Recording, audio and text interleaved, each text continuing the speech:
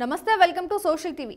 ఏపీలో జరిగిన సార్వత్రిక ఎన్నికల్లో టీడీపీ కేవలం 23 సీట్లను మాత్రమే గెలుచుకొని భారీ పరాజయాన్ని మూటకట్టుకుంది.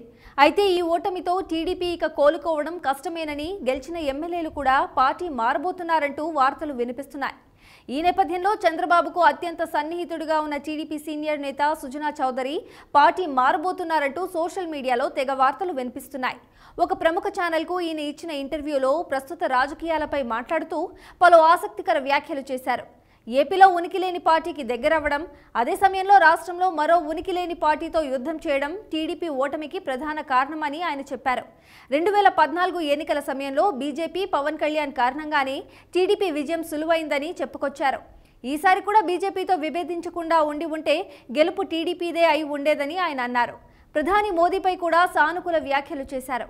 నాడు కేంద్ర మంత్రిగా ఉన్న సమయంలో బీజేపీకి బాగా దగ్గరగా ఉండే ప్రయత్నం చేసిన మీరు ఇప్పుడు టీడీపీని వీడి బీజేపీలోకి చేరుతున్నారంటూ వార్తలు వినిపిస్తున్నాయి. దానిపై మీ అభిప్రాయం ఏమిటి అని మీడియా ప్రతినిధి అడగగా, పార్టీని వీడే అవసరం ఇప్పటి వరకు రాలేదని, ఒకవేళ ఆ ఆలోచన వచ్చి బీజేపీలోకి చేరాల్సి వస్తే తప్పకుండా చంద్రబాబుకు చెప్పే వెళ్తానని స్పష్టంగా చెప్పారు. అయితే ఈయన మాటలను బట్టి చూస్తుంటే త్వరలోనే ఈయన బీజేపీ తీర్థం పుచ్చుకునే అవకాశం ఉందని మాట్లాడుకుంటున్నారు.